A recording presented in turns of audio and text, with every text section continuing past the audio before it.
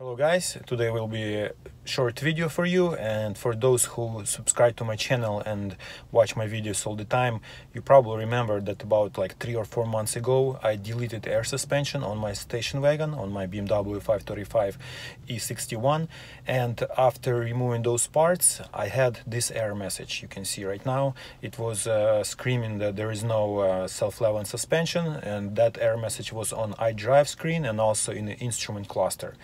And I tried to search forums, Russian, English ones, and I couldn't find a solution. So I decided to post several threads on various BMW forums, and luckily somebody responded, and I sent those instructions to my friend who has BMW programs like NCS Expert in his computer, and he looked at those and he said, hey, I think I can do that.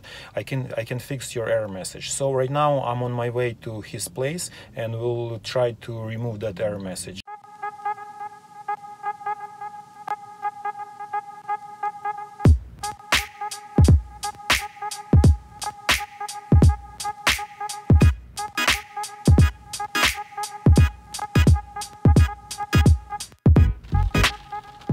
Just drove approximately 15 miles from my friend's place and wanted to show you guys that he was able to successfully remove error message. Let me start my car.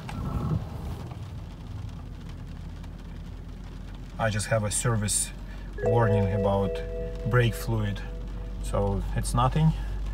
Just need to do it one of these days, and let's wait for iDrive to start. We'll check error message. I'm just gonna show you that it's not there anymore. Come on, iDrive. Okay, so we go info sources, service info, and we go to check control messages. Yep, this is the only error message I have right now, and this is it. Like I said, it's going to be a short video because those instructions that somebody posted for my friend don't make much sense to me, but I'm glad that he could understand that and he successfully coded my car.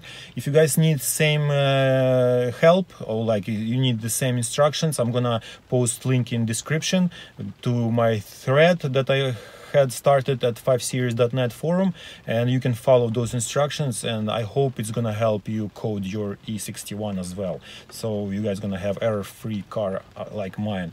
And I'm happy in this. My car is basically totally error-free right now except service error messages. So stay tuned and I'll see you in next video. Bye bye.